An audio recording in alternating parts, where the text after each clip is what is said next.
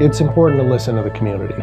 Our research identified the need for a bereavement center to support anyone in the community grieving the loss of a loved one. We presented this need to the Elisabeth Severance Prentiss Foundation, and they had the foresight and the knowledge and the belief in us that we could meet this need. And they very generously funded our program. The initial major funding was almost $1 million for what became known as the Elisabeth Severance Prentiss Bereavement Center.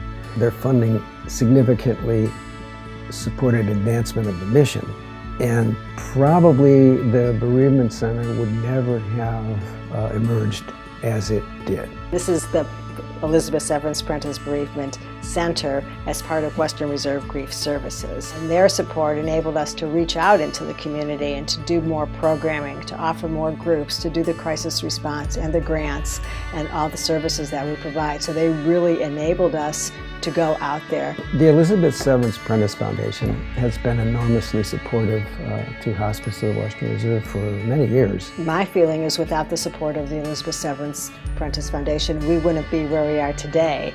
And the purpose of that bereavement center was to provide support and services to people experiencing loss and death, but not in hospice.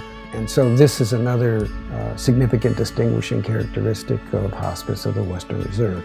Because they have allowed us and supported us with their vision and their support to meet the needs of those who are grieving in the community. And our goal is really to provide access to anyone who wants grief support.